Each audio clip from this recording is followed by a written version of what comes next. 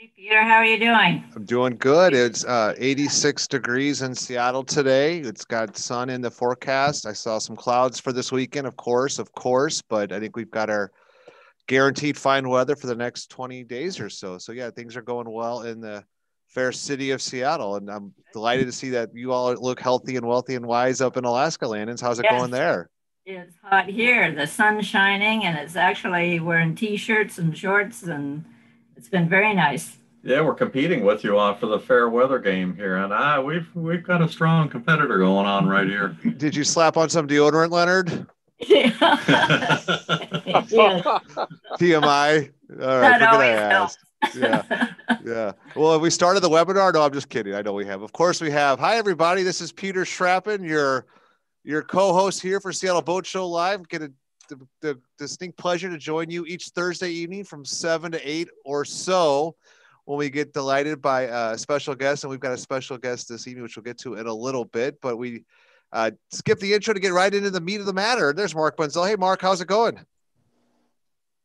It's going great, Peter. I'm here in sunny Port Ludlow. You can see the sun streaming in. I'm sitting up at the marina's brand new social deck. It's beautiful, beautiful new furniture, of course, overlooking the marina. It's great. And I've been in Port Townsend yesterday and prior to that back in Anacortes, and tomorrow Pleasant Harbor.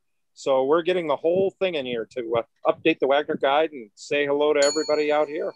Awesome. And Mark, is it just bustling in Port Ludlow? Those are words that don't normally go together, but what's the activity like? Well, at the moment, it's bustling with a whole group of people going by. 5 minutes ago, we had a whole group of pirates go by, about 50 of them, and wenches, real wenches. And they're out to the Lady Washington, which is out at the end of the dock here. So quite a bit of excitement here in Port Ludlow. Nice, nice. And Landons, how are you doing up in Alaska?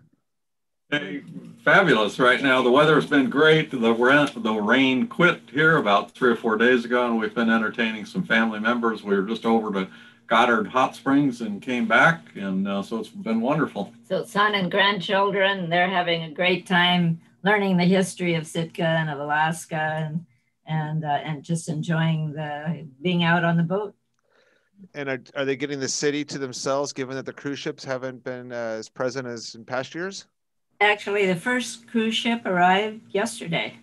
So, second, actually. Yeah. So unfortunately, a little bit of a COVID outbreak here, so a few things have been closed down, but the majority of it is still open.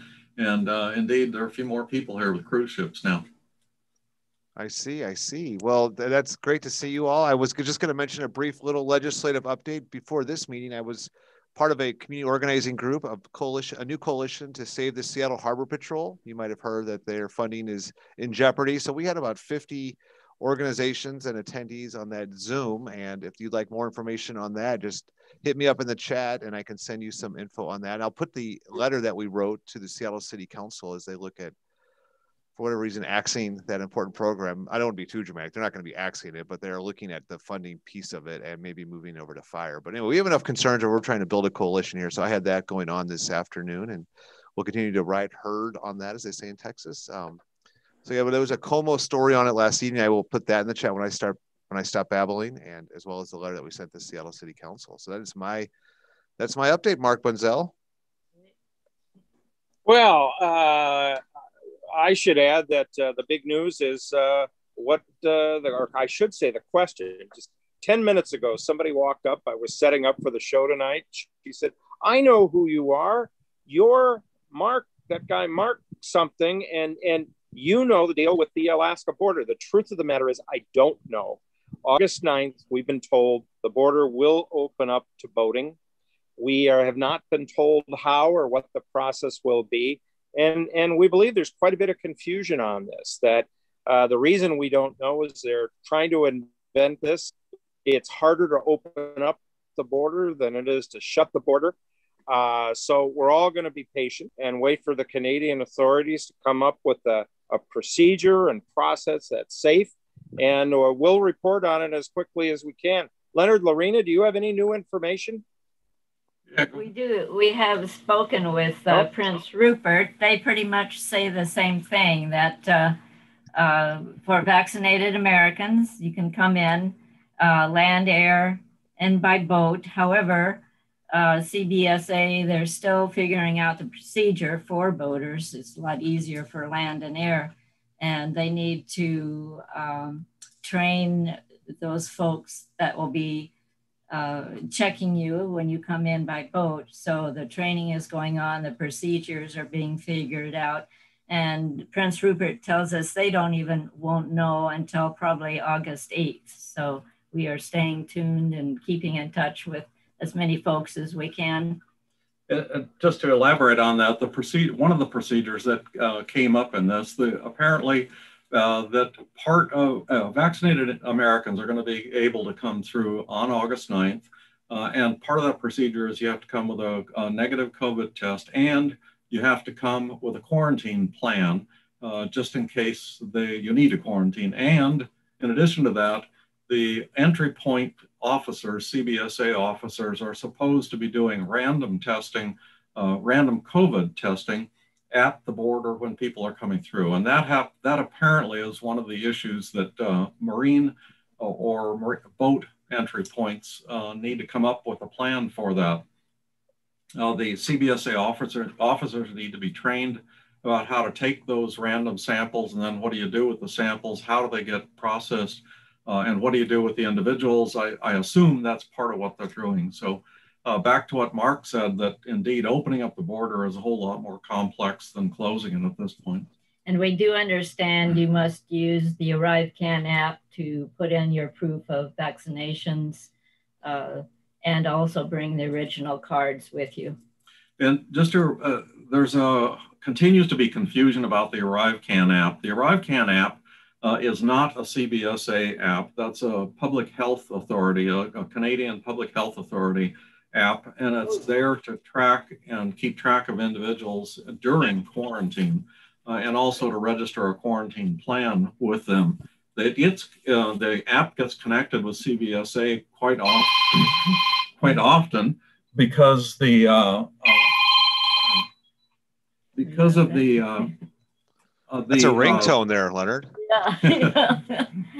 So it gets connected with CBSA because the CBSA agents are responsible for checking to make sure that you had an ArriveCan app, or that you filled out your ArriveCan app, and that you have a plan for quarantine. So it keeps getting connected, but those two are totally separate. And again, the ArriveCan app is just the public health authority. Sorry about that call. Never happened to me before. That's new information. Yeah. Just a hot breaking news. That's right. Take that call. They're calling us. That's right. I would mention too that CBSA has voted to go on strike, which is another kind of wild card, another development that's happened yesterday. I'll put an article in the chat as well. So it's a lot of moving pieces here. We did get a question in the chat. It was, one second as I scroll up. What do you know about U.S. citizens going to Canada and threatening and then returning to the U.S.? Any issues with U.S. customs? So we hit the CBSA, but what do you know about, let's see if I can take a stab at this one. It's my understanding, and this might have been through a previous webinar that Seattle Boat Show Live, that because of the Jones Act, when you're going home, it's okay if you're a U.S. citizen. If you're making your return home to the U.S. and there's a lot of deference paid by U.S. Customs when that happens. Is that accurate? Does that line up with what you know? That is accurate. They do give you deference to going home, but they, for example, the question we're getting asked by people calling in or sending emails is, okay, I'm coming down from Alaska and we turn the clock and it goes past August 9th. Now, can I break off and go to the Broughtons or go to Desolation Sound?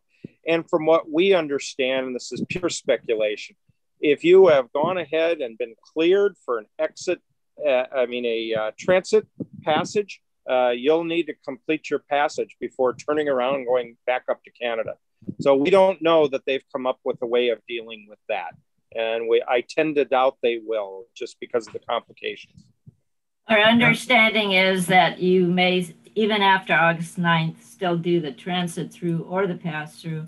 We have talked with some folks who are like us in Alaska coming back, and they're planning to get their COVID test in Ketchikan at the airport. Apparently it's for free, and it is accepted by Canada. And you talked with those folks too, right? Yeah, so there are apparently two places in potentially in Ketchikan that we understand might have COVID tests available. One of them is at the airport. The other one is reportedly going to be set up or has been set up at the Alaska Marine Line, on the Ketchikan side of that. So not the ferry terminal, but the Alaska Marine Line location, which is fairly near or very close to north to Bar Harbor.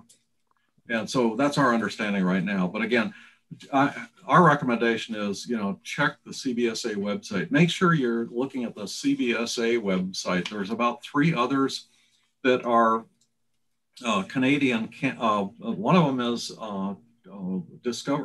Tour Canada, I think it is, that has some information. And there's also the Public Health Authority website, and they have different information, but again, the authoritative source is going to be CBSA, of course.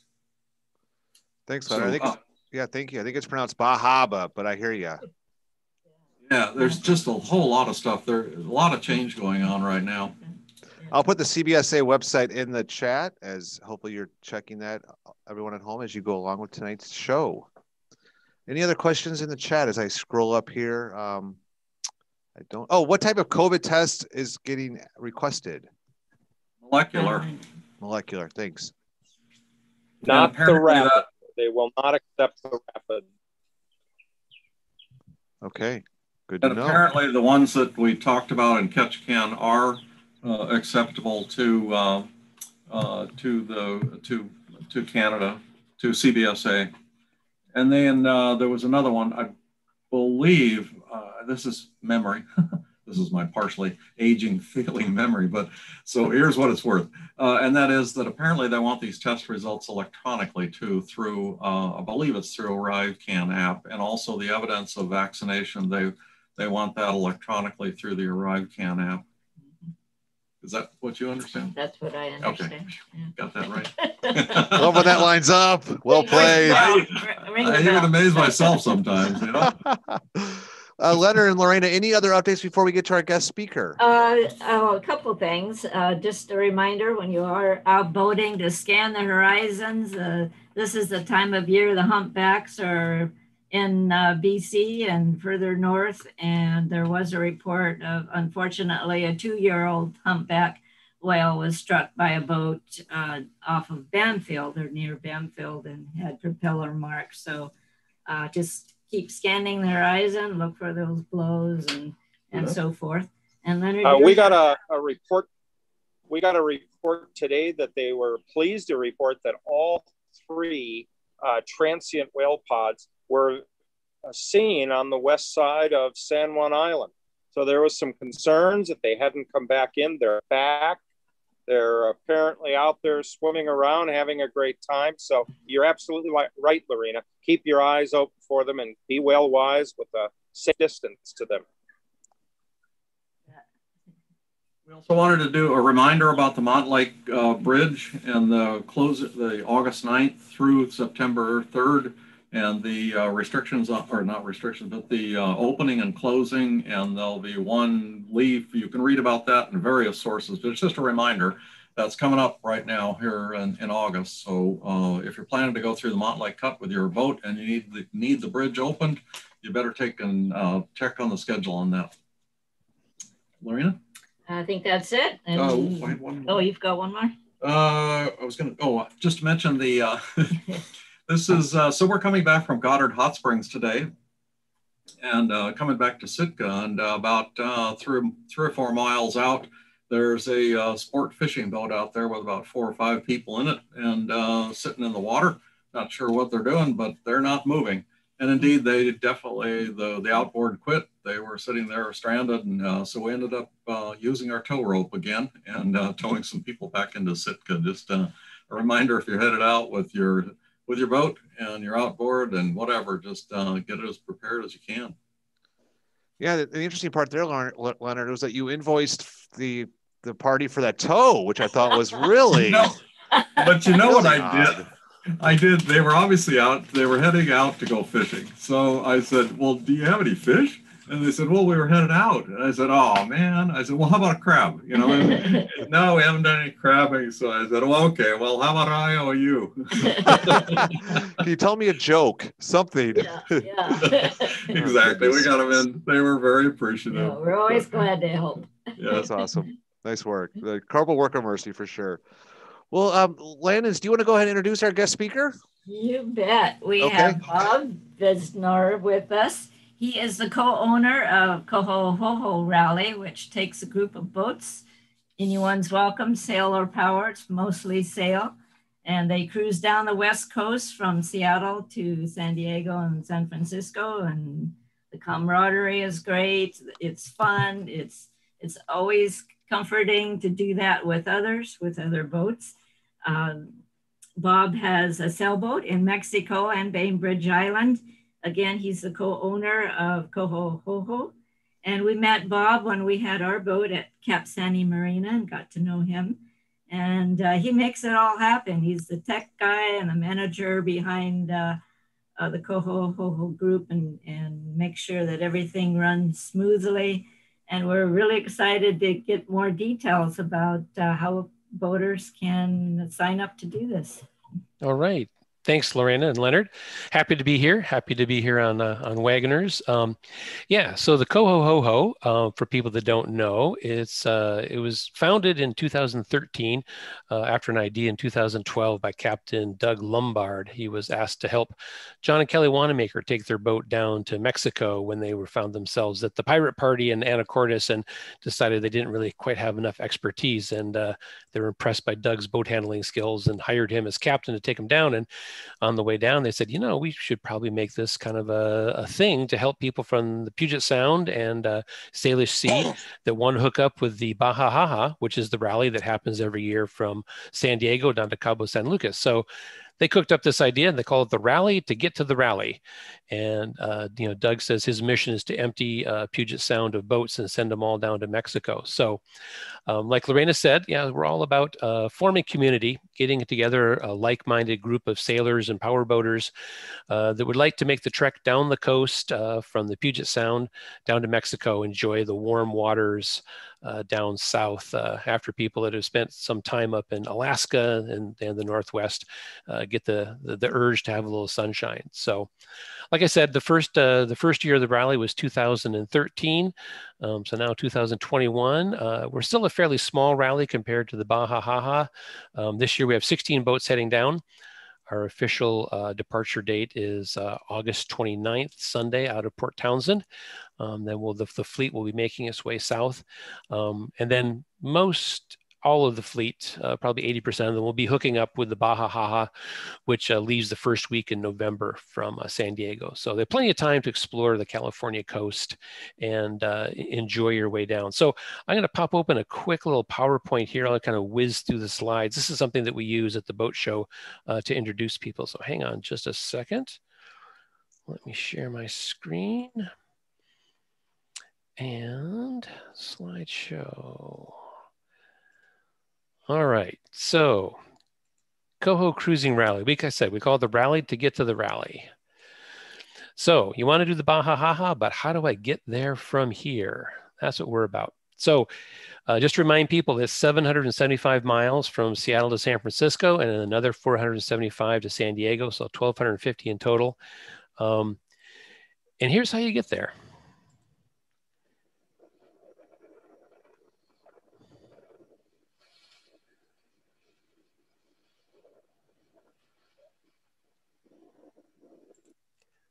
Just do that for 7 days. So here's our motto: be safe, have fun, realize your blue water dreams.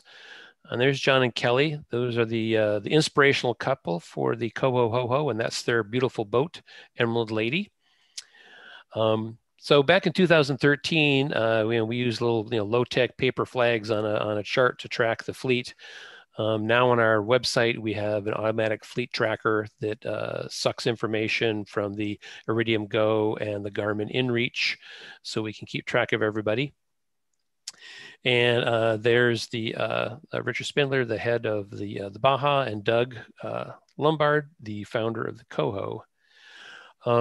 So one of the things, one of the reasons to do the Coho, this is the Baja right here, number 13, and we're way up here. We're not quite on the map yet, but this is the highway. This is the Pacific Puddle Jump heading to the Marquesas. These are the various ARCs. So a lot of the round the world trips, people want to go to the South Pacific. They want to go through the canal, head over to the Caribbean, maybe do the Med. But all of us are kind of stuck up here in the Northwest. So that was our mission of the Coho, is to help people hop down the coast, hop down to Mexico, and then they can hook up with their east-west different rallies. So a lot of people, think about the big left turn. People have done a lot of sailing up here in the Puget Sound and the Gulf Islands and the Salish Sea. But it's kind of scary to head out the strait and make the big left turn and out into the big ocean. And it is the lee shore of the world's largest ocean. So it is, something not to be trifled with. You can get some pretty good swells out there. Nothing like anyone's ever seen here inside in the Sound. When those big swells rear up behind you, it feels like a 4-story apartment building kind of rolling towards you. But on the coast, it's also, you can get beautiful sunsets. You can get some very calm weather, and it's very, very, very beautiful and can be very relaxing out there. So on the Coho, we kind of have 3 levels of participants. We've got what we call the seminar sailors, people that are thinking about doing it and they just want to kind of dip their toes in it, and they can come and do our seminars for one season. The rally runners are the people that are definitely going to head down, and then of course we have our alumni, the down there's that have got the T-shirt done it. So what we do is we have a series of 13 seminars. And we start those in March, and we do them every Tuesday evening. And before the seminar, we have an hour-long potluck, and then we have a seminar that runs from an hour to 2 hours, depending on the topic and the speaker. And we try and choose topics that are very educational for people, the things that they would need to know and want to know for heading down. We have sail repair, engine maintenance, first aid, safety at sea, weather forecasting, provisioning, all sorts of different topics that we're hoping will educate people and let them, make good decisions on their own for their trip down. We have both sail and power. It's not, relegated just to sailboats. We have had 2 power boats go down so far. We have another power boat going this year and another power boat sign up for next year. So we don't discriminate one way or another. So here's kind of a look at the fleets. They've kind of started out with Emerald Lady is the only one the first year. And then these are kind of the way the fleets spin every year. Last year, we had a lot of people drop out because of COVID. So we only had 2 boats. We called it the Little Fleet That Could. SV Solomare went all the way down to Ecuador. And Scooter was a little Hunter Vision 32. And she went down, finally made it to Mexico, did Cia Cortez, and then they sold her and came back. So here's Roy. Here's one of our alumni, and he's been stranded, kind of hanging out in the South Pacific during COVID. Here's Steve Olson and Doug showing off their dueling anchor tattoos. And then some more of our Coho people. And this boat up here, this is Agatha. This is a Beneteau Oceanus 45 that my wife Pam and I had the good fortune to be crew on in 2018. We helped them head down the coast on the Seattle to San Francisco leg. And the other thing we do is for our fleet is besides our seminars, I forgot to mention, we also have 2 field trips every year. We have one to Port Townsend, one to Anacortes. And Port Townsend, we get a tour of the Port Townsend rigging loft, and Port Townsend rigging will do a complimentary rigging inspection to one lucky Coho boat. And then we also get to tour the Northwest Maritime Center, and usually it works out that we can go up and play with their simulators. They have radar training simulators, and then they have this really cool nav station simulator that they've used to train people on big boats for piloting into the Strait of Juan de Fuca, as well as they also have all of the computer simulations for coming into San Francisco Bay. So you can kind of get a preview of what it's going to be like to approach the Bay Bridge, the Golden Gate Bridge, where the potato patch is, bridges, see all the buoys leading you in the channel into San Francisco Harbor. And then for our fleet on the way down, what we do for everyone is we provide customized weather forecasts. We go and check and see what NOAA's got to say and check a couple of different sources. And then we forward on weather forecasts to the fleet that's specific to their location during their way down. And then we're also available by the Iridium Go and the InReach to provide any short size services we need in case they need us to run down a part for them or help them get some reservations at a marina or hotel or whatever. Everyone, like I said, our big thing is everyone has to be their own captain. We don't have a committee boat that leads everybody down. Everyone is their own captain on the way down. We try and empower everybody with knowledge and training from the seminars and from the camaraderie of each other to be your own captain, make your own decisions, and decide what's best for your boat and your crew. But one of the things we do suggest is to stop halfway in Newport. It's one of the easier bar crossings on the Pacific coast. The Rogue Brewery is right in the marina. And the Yaquina Bay Yacht Club is great fun, and they're super nice and super friendly. The year we went down, 2018, we hooked up with the Yaquina Bay Yacht Club on their racing night. And so a couple of us went crew to race with them, and then we traded some burgees with them. And then we headed back out. This is SV Lee Ann. They were sailing with us, buddy boating with us this year, and you can see, you know, you're on top of the waves, you're below the waves. So this is kind of what to expect out there, you know, with the swells out on the Pacific. And then, of course, the big deal is you get to San Francisco. I mean, there's nothing like the feeling of sailing under the Golden Gate Bridge. You know, it's a signature moment for most people to get down there. So now you've done the hard part, and that's, you know, what most people, you know, are worried about. Most people are fretting about, and they spend all this time thinking about it, preparing for it, getting their boat ready for it. Really, if you think about it, it's only about 7 sailing days from Seattle to San Francisco. Usually takes longer because you end up having to lay up for weather or for other things. You know, we tell most people to allot 2 weeks for the trip from Seattle to San Francisco. I think the fastest anyone's ever done it on the Coho is 3 days, but it was a 65-foot sailboat that motored the whole way. So, but generally about 7 days. So you've done the hard part, and now you're down in San Francisco, and you should enjoy yourself. There's so many fun things to do in San Francisco. There's a bunch of different anchorages to check out. Some people happen to be there for the America's Cup one year, which is great fun. And then they have Fleet Week when they've got all sorts of tall ships and military aircraft running around. And then south of San Francisco is one thing we tell people is that, okay, you know, most people are focused to get from Seattle to San Francisco, the hard part out in the ocean. But you got to prepare. There's all sorts of fun stuff south of San Francisco, Channel Islands, Catalina, Monterey Bay. And then once you get south of San Francisco, you really don't have to do overnight passages anymore. You can do day hops from place to place. You can go to Avalon and Catalina. Doug has been trying to organize an annual putt-putt golf tournament on Catalina. We'll see if that materializes this year. It's usually in early October. And then there's tons of wildlife, of course, to see, you know, whales, mola, velela, all sorts of interesting wildlife. A lot of this wildlife you didn't used to see up here, but now with global warming, you are seeing it more. I've been seeing a lot of the mola off the west coast of Vancouver Island lately. And don't forget fishing.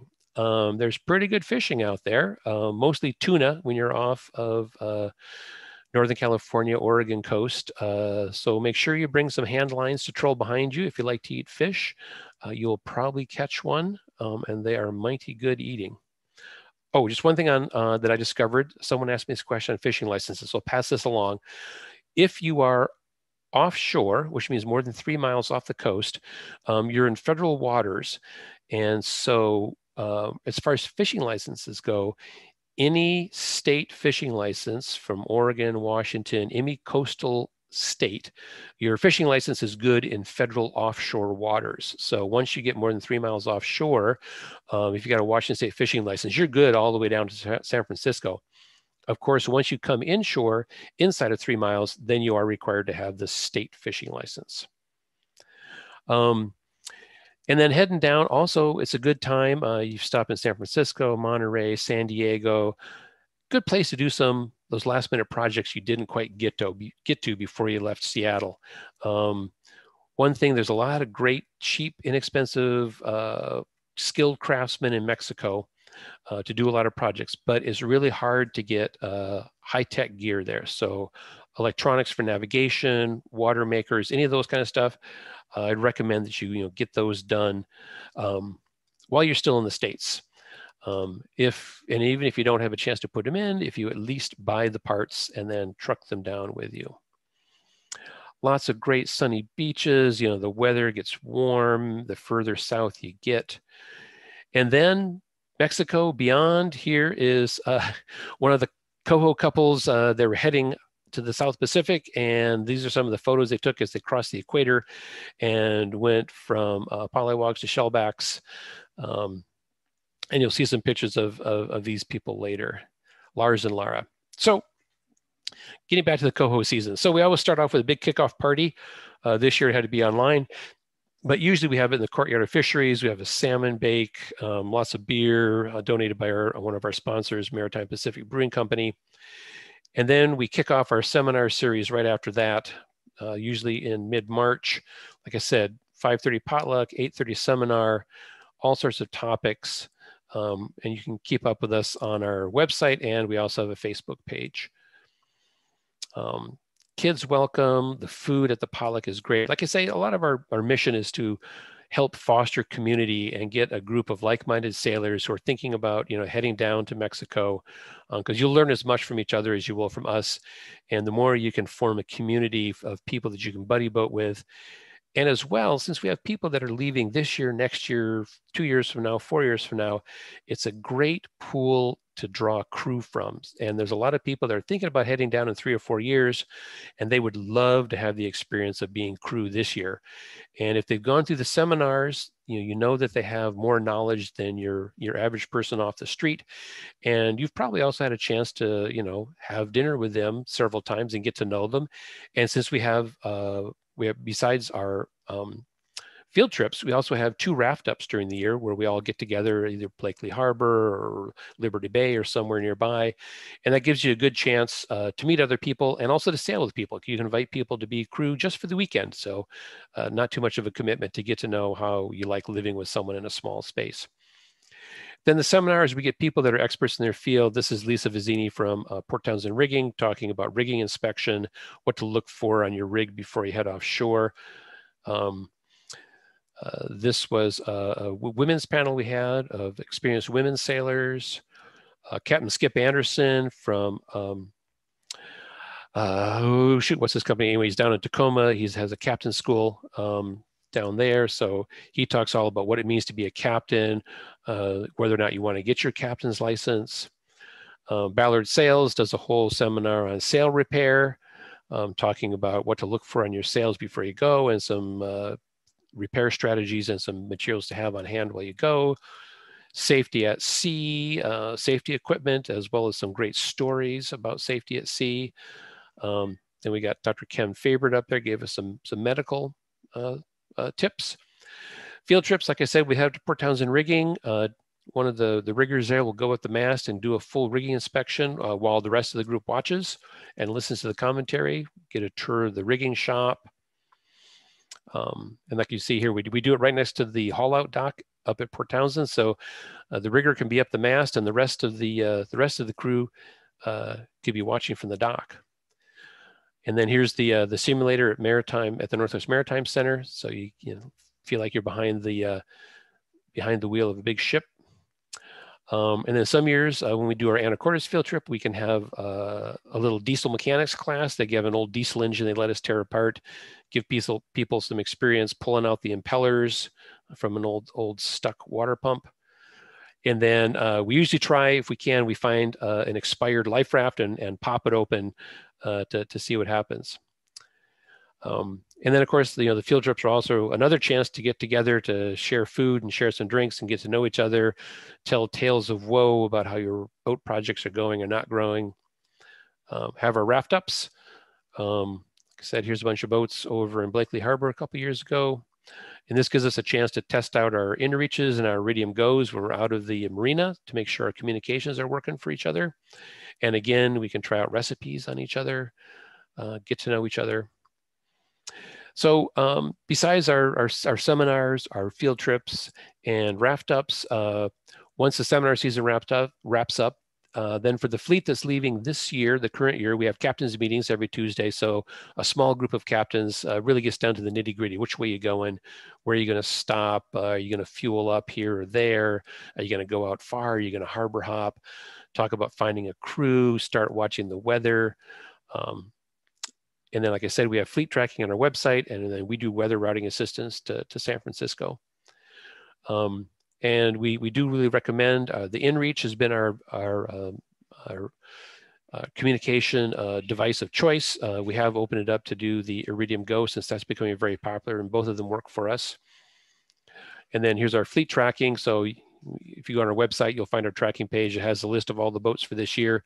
You can click on all or some of them and see how they're making progress. You can see here, there's a very wide range. You know, we've got the boats that harbor hop and stick in close to shore, and then we got the boats that head off to the edge of the shelf and stay out as far as they can until they head in. This guy, they just decided to skip San Francisco altogether, and they headed straight to Monterey.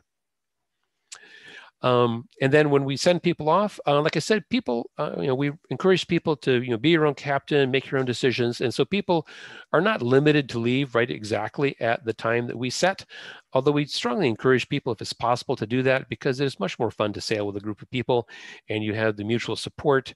You have people that are, not that far ahead or behind of you, so you can talk to them on VHF if they're close enough, or if not, you can talk to them on the inReach and find out, what's the weather down there, in Oregon, or up north. Is there something coming that we should be aware of? So if you do participate in our departure ceremony, we do a blessing of the fleet, where we offer libations to all the gods of the sea. And then we do a ceremonial line cutting. We have a sacrificial dock line. That's the last line holding you to shore. You cut that and you head off. If it's Port Townsend, you head off into the fog more often than not. And then make your way out the strait in search of beautiful sunsets and warm weather. And so here's Lars and Lara again. They're the ones that were doing the equator crossing ceremony. So it's like, here, the Coho changes people. Here's Lara and Lars and Susan. They're sitting at a seminar in March. And here they are in the South Pacific. And here's Susan in Hawaii. They're blonder, they're happier, they're tanner, and they're smiling a lot more than they were. So here's what we're all hoping to find. We're hoping to find that secluded anchorage in Baja where the sun's shining and you're the only one in the bay. You can go on the website and find out about registration. And you can go online and follow our events. And this is our registration page. All the events are there, and you can also keep track of what's going on the website. We got a bunch of great sponsors and supporters from local companies that we just couldn't do this without. It's like we say, be your own captain, make your own decisions, be safe, have fun, and realize your blue water dreams. So that is my quick run through of the Coho.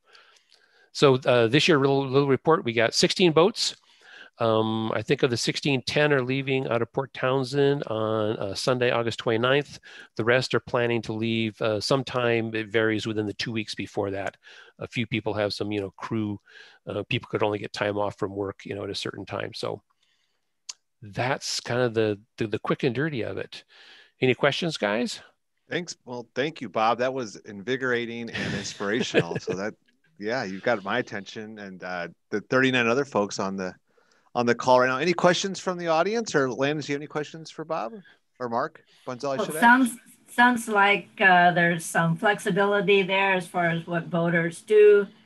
Some might take more time. How many folks go into the river bars and tour around on the way down?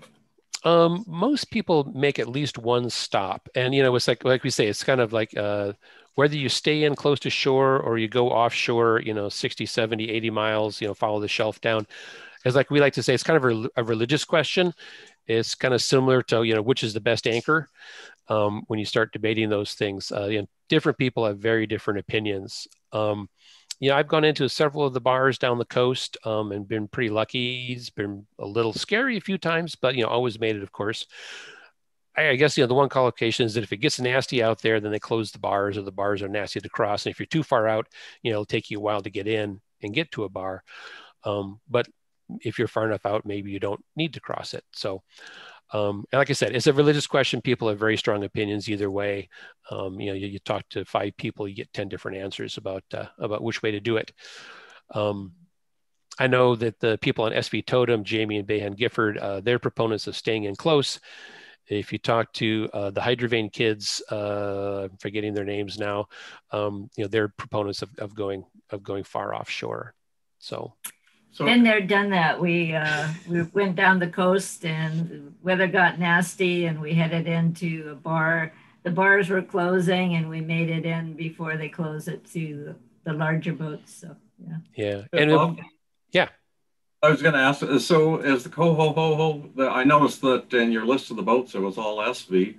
Are you, is it exclusively sailboats? Or no, we welcome motorboats. We've had a couple motorboats in the past. We don't get a lot of them because I don't think that many motorboats head down the coast. We have one this year, Jim and Rosie Addington, and I'm spacing on the name of the boat right now. I'm sorry. And then we have another one signed up for next year. And we have another boat that's not necessarily part of they're sort of part of the Coho. They'll be joining us. They're a little further south in Oregon right now, and they're going to pop out and join the fleet as they go by. So no, we are not sailboat exclusive at all. We welcome power boats, and we'd love to get more. And they're actually nice to have along with the fleet because, they have a little, they can move along a little faster. And so if someone does get in trouble, it's a little easier for them to get in there. So, but speaking of bars, I was going to make one recommendation. It's like anyone heading down the coast, 2 publications you got to get. You got to get Charlie's Charts of the Coast, and you got to get the Coast Pilot. The Coast Pilot is the Bible. It has detailed information of every single, bar crossing and port down the coast, as well as a ton of other information. Charlie's Charts is, I think, a little more readable and a little more conversational, and it's also more entertaining. And one of my favorite passages from Charlie's Charts is, oh shoot, I'm with you, Leonard. My memory keeps failing me here. The smallest port on the West Coast in Oregon. What's it called? Depot Bay. Depot Bay. Yeah. So their description of Depot Bay, they talk about it. It's one of the most charming small ports on the Pacific coast. It's a short, narrow approach with a little bend in the middle, and there's a low bridge just after you do the bend. And they say if you're successful at navigating the bar and the entrance in the bridge, you'll be treated to one of the most delightful little ports on the West Coast.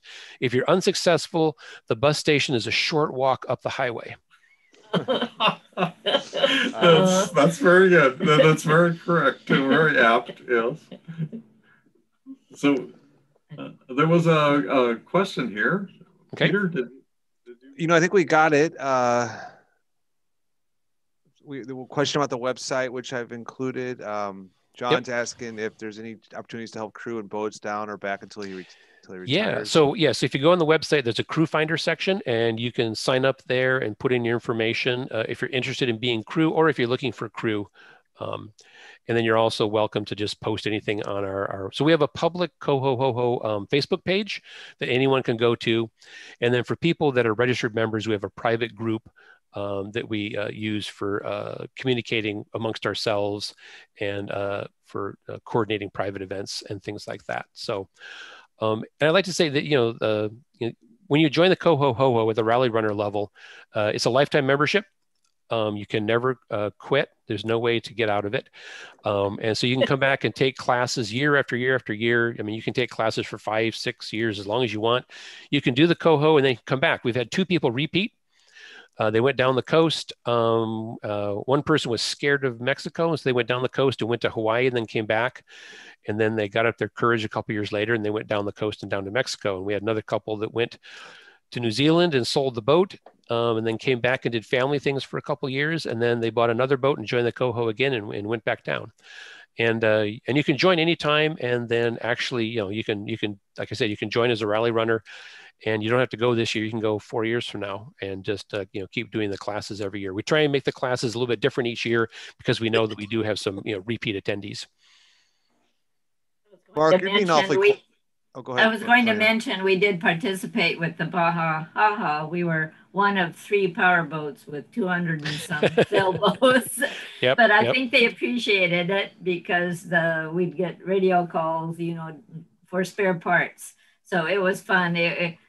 We had a ball. It was a great group of people, lots of fun, and everybody supported one another. It was fabulous. And I know the Coho Ho Ho is the same way, where the camaraderie and and the nice thing, if you are planning to do the Baja, it's nice to kind of have a small group. Like say, if you have 12 to 16 boats, that go down in the Coho, and then you're in the Baja where there's 180 boats.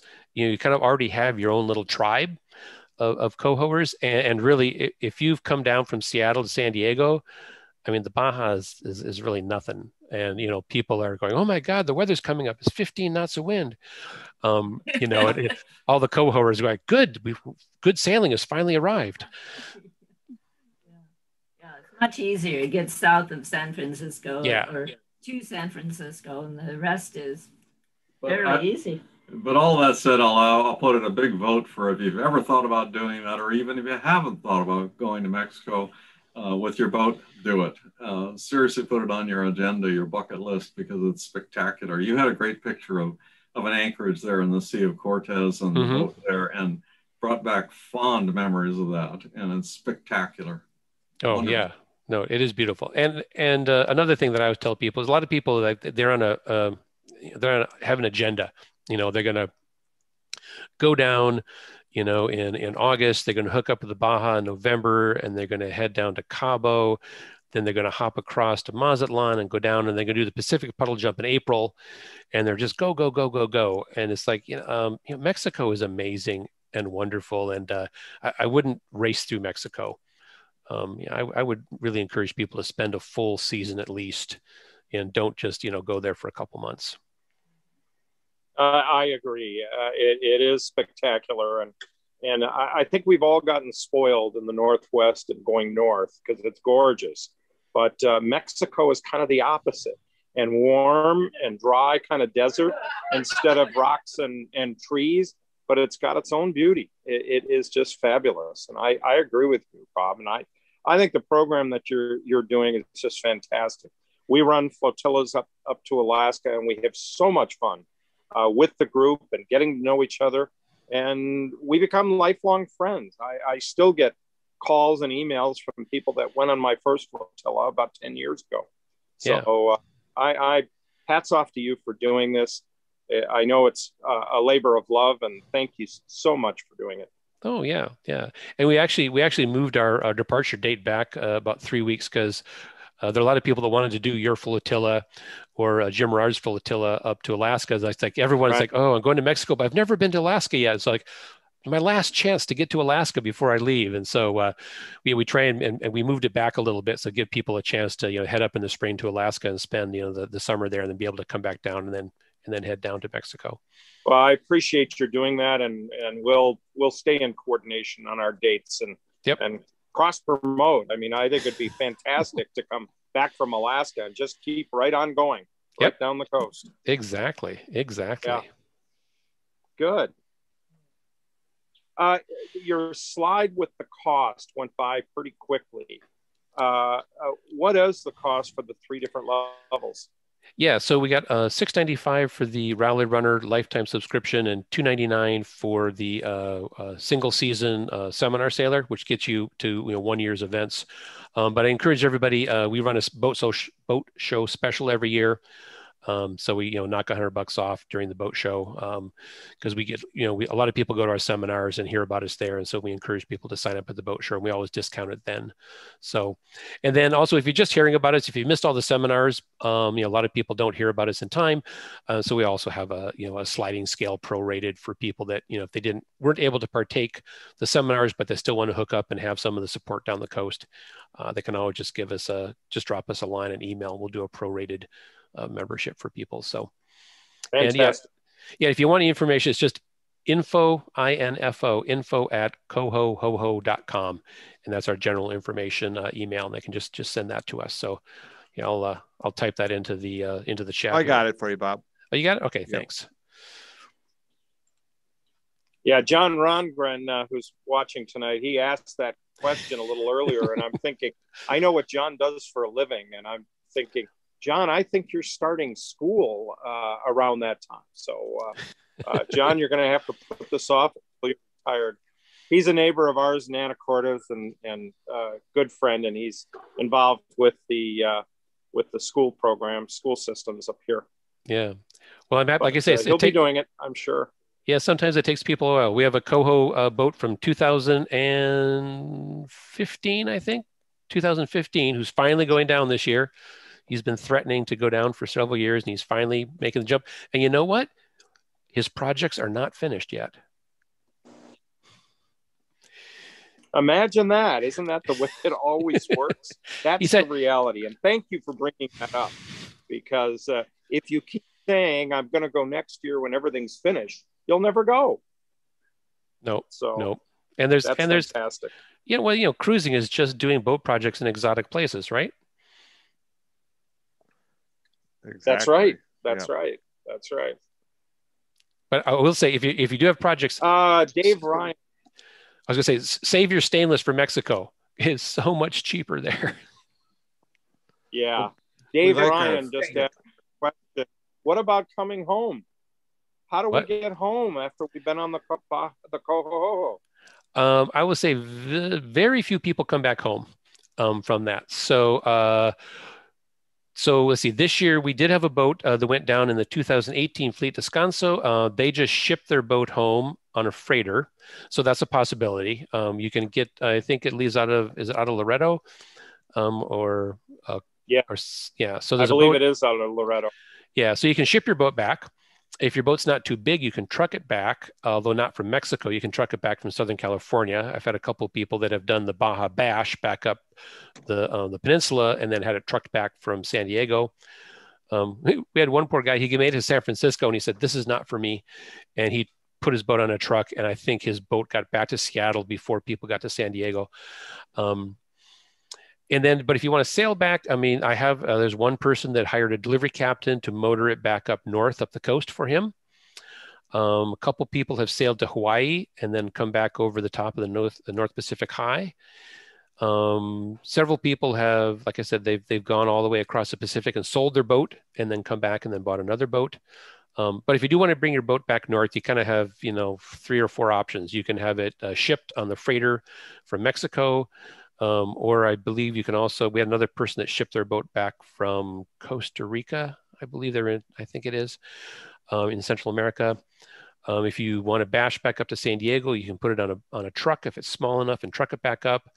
You can pay a captain, or you can do the torture yourself of motoring and bashing back up north, or you can sail to Hawaii and come back. Those are kind of your options for getting back, if you come back. Go through the Panama and head over to the Caribbean. Yeah. That's right.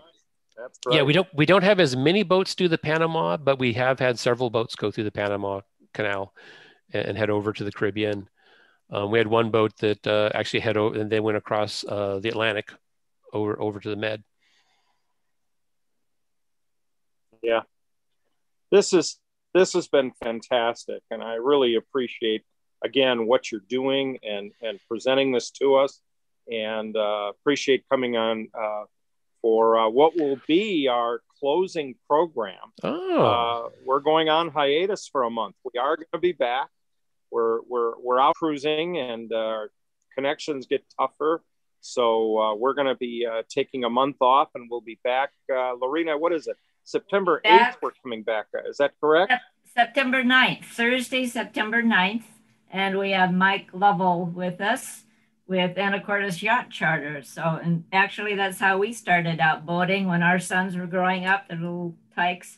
We would charter a boat, and it was great because you could try out different makes and brands and gain experience and then figure out what type of boat you wanted. So they'll be with us on the 9th. And then we have an interesting guest on the 16th, Malcolm Harker. He took a fireboat, a British fireboat, and turned it into a beautiful pleasure boat. So we're going to learn about that as well.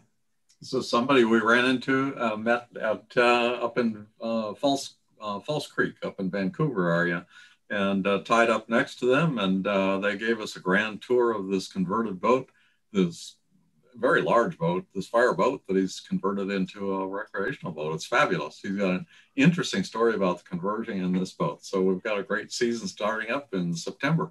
Looks like Mark's already gotten started on his August vacation as his battery died. Couldn't wait to. And I am out of here. No, I'm looking forward to season 3, I think, of Sail Boat Show Live. Landon, are you watching any of the sailing in the Olympics? Are you watching any of that action?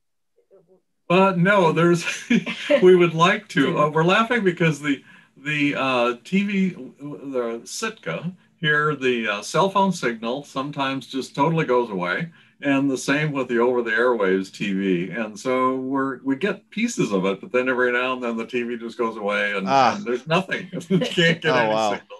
Well, I read a neat article about this brother team from Croatia and how they realized their dream by building a boat when they were younger. So I'll put that in the chat. And there is some live sailing going on this evening, 10:30 p.m. as everyone goes to bed. But 10:30 p.m. tonight, there'll be some sailing activity on one of the channels, maybe USA. So yeah, quite exciting. Yeah. So speaking of connectivity and getting Bob's back. Bob, no, I'm just kidding. I just going to chime in here. If you're interested in connectivity and getting a cell service on board, we got 2 seminars on communication offshore, and we got a couple resources in our group to help people with cell boosters and Wi-Fi boosters and satellite. And so, if that's something you're looking at, either just staying in touch with people, or if you want to work off your boat, that's 2 of our seminars and good resources. So check us out for that. Yeah, I'll count that as a plug. Nice work there, Bob. He's out of here. We're dropping like flies. Well, Leonard, I was reading the news this past week. Did you hear, Leonard, that Norway's going to start putting barcodes on their Navy ships? No. Yeah, I know. It's unbelievable. When they get into port, then it allows them to Scandinavian. Whoa. Ow, Oh. ow, ow. No, I missed that Bob's not one. approving. Yeah, okay. It's funny what you read. Well, I want to thank everyone for sticking with us for the hour. Bob, thanks so much. Mark's already gone. And Landon's great to see you. Have a safe month. Good to see you. Okay. Have a good August. Thank you. We're going to try, let's see if I can get the taps or the colors from Roche Harbor going like we do. If not, let's see what we got here. Let's see. Second as I twist this dial here. Bam. Got that gerbils keeping us going here. Share screen. Right. I'm ready to stand and salute. Okay, here we go. Here we go. Share sound. All right. Let's do it. All right. Good night, everyone. Good night. Thanks, everybody. Good afternoon, Air Harbor Master of Roche Harbor. Welcome. Talk to you a little bit today about the color ceremony of our Roche Harbor Resort.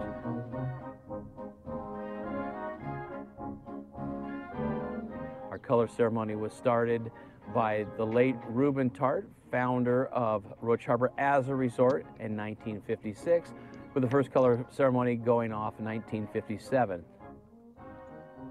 Our color staff consists of 4 to 5 dock staff that do the color ceremony every evening, 10 minutes before sunset.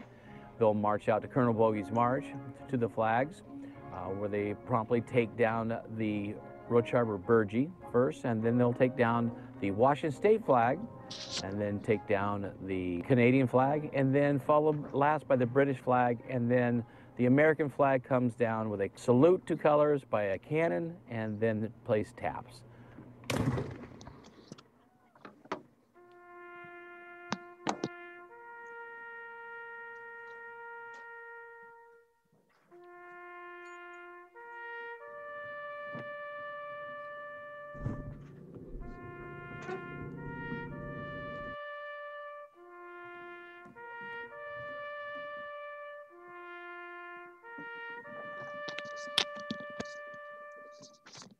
In Roche Harbor, please come and join us for our time-honored celebration.